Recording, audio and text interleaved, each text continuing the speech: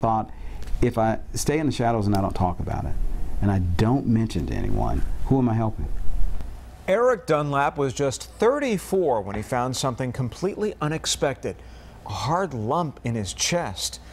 That's how Dunlap realized that he had breast cancer. Yeah, it's a disease we hear a lot about in women, but not so much in men.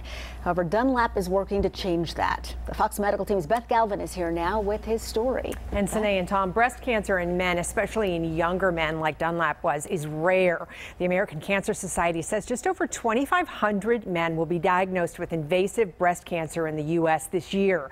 And at the time, Dunlap was a young dad with 2 young children, and he could not believe that this was happening to him.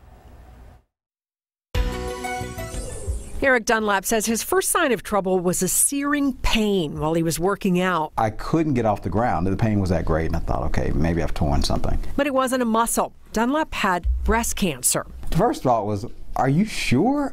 I'm a man. How could I have breast cancer? You know, I'd never had a cavity, didn't smoke, didn't drink, and I get breast cancer? My mother was diagnosed with breast cancer 4 years before my diagnosis, and my grandmother died from breast cancer in 1974. So I knew about breast cancer, but I just didn't associate it with men.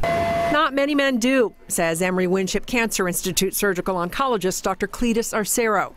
He says about 2% of his breast cancer patients, like this man who's undergoing a biopsy, are male. And I think a lot of it has to do with awareness. So those that are more aware may actually, they'll come in with a much smaller mass. They're like, oh yeah, doc, I felt an abnormality here, and then we start working it up. But Dr. Arcero says some men wait, even with symptoms. They may come in where the mass is much larger, maybe even has spread to lymph nodes, and they just never thought to check that area, and unless it becomes something obvious it's coming through the skin or something like that, they just don't think about it. I was 34 years old at the time of the diagnosis. My focus was, how do I get well? Because I have a 13-month-old and a 3-year-old who are looking up to me to be dad. Eric Dunlap underwent a mastectomy and then 6 months of chemotherapy at Winship Cancer Institute. All the guys that I would speak to would say, how do you know when you have it? It's not something that has to be done all the time, but quickly in the shower, feeling around your nipple and that central part of your breast, and just making sure there's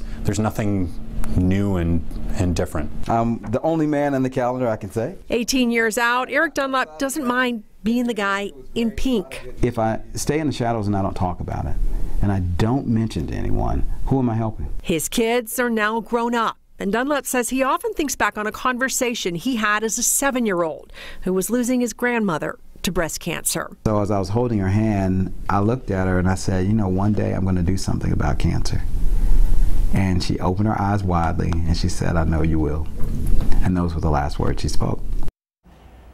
And Dunlap says he talks about cancer all the time with men now, and about 1 to 2% of all breast cancers occur in men, usually in men but in their 60s and 70s.